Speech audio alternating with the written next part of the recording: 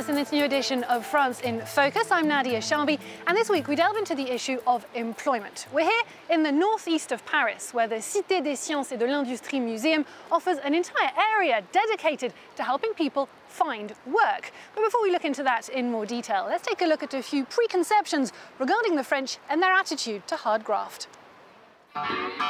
The French love working.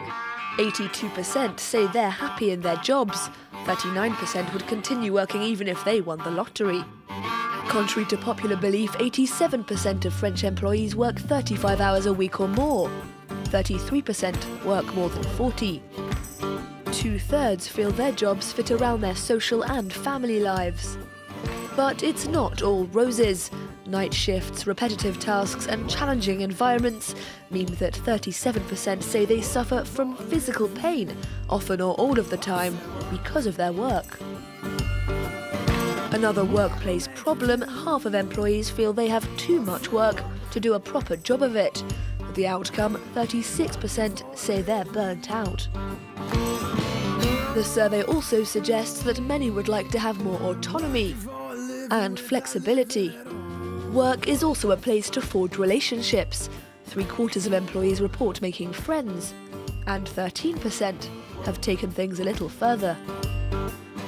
Well, we're here in the Cité des Métiers, or Career Hub, where advisors are on hand to guide visitors seeking practical information or wanting to explore career options. On offer are a wide range of workshops, online tutorials and one-to-one sessions, a precious resource considering that unemployment is currently at around 10% here in France.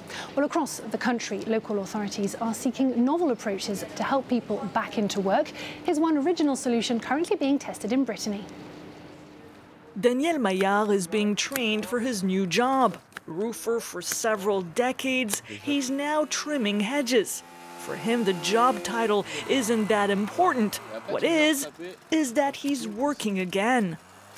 It's a relief to work again after a year and a half of unemployment. People, even unemployed people, they look at you differently. Daniel Maillard got back on the job market due to zero unemployed, an initiative tested in the area where he lives. The idea, launched 6 years ago by an association that fights poverty, is to use unemployment benefits to create jobs and pay salaries. They recycle waste used by local companies, they also clean vehicles, organise workshops. No one would pay for these things because they don't generate money. But if those services cost very little, then some companies would pay for them, or they'd hire someone to do them. If they hire long-term job seekers, associations or small businesses get the funding from regional authorities and the state. Parliament approved the creation of a special fund to help finance the plan last year. Every year, 15 million euros are injected into the program. Each job costs about 20,000 euros.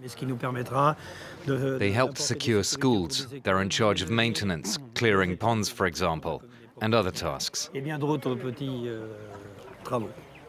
The test will last 5 years. If results are conclusive, the project will continue and be extended to the whole country. Well, sometimes the tables are turned and employers are the ones left pulling out all the stops in the hopes of attracting and holding on to the best candidates. Think unlimited holidays, dirt cheap accommodation, or help finding a job for the applicant's partner. Too good to be true? Take a look.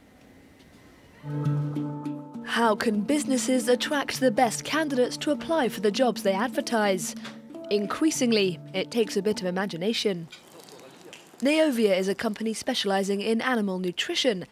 Its CEO is looking to hire 300 people over the next 5 years, but he's got a problem. The headquarters are located here in Vannes, in southern Brittany, far from any big cities. For many would-be candidates, that's a deal-breaker. We've missed out on big hiring opportunities. There were people who were working in Paris and who thought that coming to work for Neovia was a good idea. But they had wives who were either dentists or lawyers who wouldn't be able to move, and we just didn't know how to respond to that. But now he's found a solution, helping the spouses of his potential employees find work locally, with the help of a website that he produced in conjunction with a number of other companies. A similar challenge faced a high-tech materials company here in the Marne region of France. It hires dozens of people every year. In order to attract competent employees to a rather rural area, the CEO had an idea: to house them on site. Here we are in the dining room. It's one of the communal areas. On the first floor, employees have individual bedrooms, but they share bathrooms and a kitchen. It's not very expensive, so it enables us to get settled and get to know the area before we take the time to find our own place. At just 150 euros a month, the rent's unbeatable. Yeah, it definitely helped me make my choice. It's definitely a plus when you compare it to other employers. This employee perk is costing the business 60,000 euros a year, but it's worth it. If we used hiring agencies to find the 20 to 50 employees we need each year, we'd have to pay them. In order to recruit only the best, this human resources agency aspires to being the ideal employer. The company offers an advantage that's totally unique in France: unlimited holidays. Laurent Sebarac is in his trial period, but he's already taken 2 weeks holiday.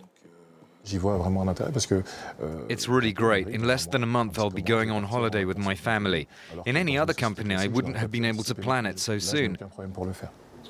More than half of French companies complain about hiring difficulties.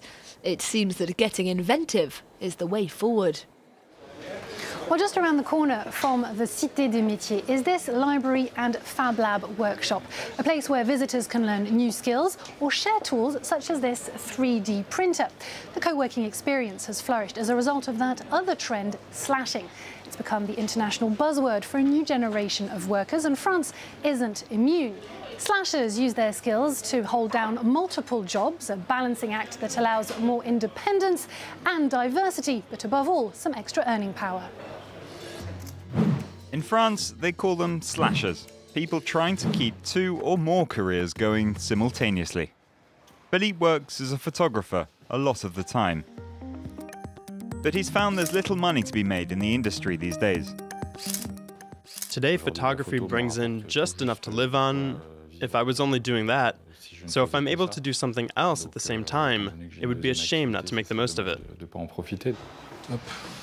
Having 2 jobs does mean that Philippe has long days, sometimes working up to 13 hours. But as a web developer / photographer, he can normally earn around 4,000 euros a month. Some do even more than 2 jobs. Jean-Maxime works mainly as a marketing consultant. He comes up with ideas to help companies sell products. But he's always looking to diversify. Having a job for life is not for him. When we get bored of doing our jobs, or we don't earn enough, or whatever it might be, I think my generation has a more spontaneous nature. We want to change and try new things. Jean-Maxime has also created his own t-shirt brand, which he sells in department stores. At home, his time is spent filling up cardboard boxes for online clients. And he also organizes parties and meetups for single people. Alain's a bit older than these young slashers. He's worked as a geometry specialist at the same company for 30 years. But under his work clothes, Alain has a secret.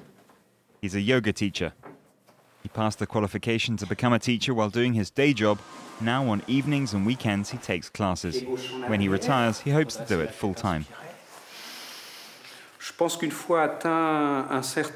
think that at a certain age we understand our interests better. We know where we want to go more than when we're young. So we can invest ourselves more and get more out of a second job. Making a better living and escaping the routine, that's the aim behind the slasher way of life, a concept already familiar in other countries that has taken its time to reach France. Well, from outside the incredible dome complex of the Géode, it's time for me to say goodbye. Thank you for watching. Stay tuned to France 24.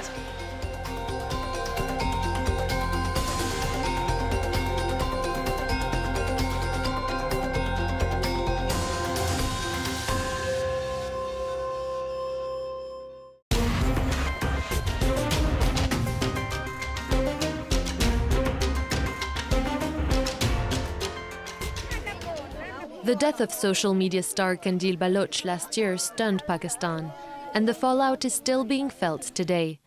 Her brother confessed to strangling her in a so-called honor killing. At the time, many feminists spoke out in protest, only to receive online death threats in return. For Negat Dad, a lawyer specialized in digital rights, this was the trigger to start the country's very first cyber harassment hotline. I myself started burning out of hearing all these complaints, dealing with them, resolving the issues, talking to the platforms that how we can deal with the abuse that women are facing, how their lives are at risk. Since its debut in December 2016, the hotline has mostly dealt with cases of blackmail with nude photos, either real or photoshopped. But in this conservative, patriarchal society, for some women, just having an online presence can be dangerous. The Facebook profile picture is downloaded by someone, and that someone is using that picture to harass them that, oh, I know you belong to this family, and if I'm gonna tell your family that you are on internet, they can, maybe just end your education, or maybe they can, so there is a lot of threats coming from the families as well. In Pakistan, where women are frequently the target of honor killings, acid attacks, and abuse, online threats can easily translate into real-world danger. Iman experienced this firsthand after organizing a protest at her university to break the taboo around menstruation. She and her friends started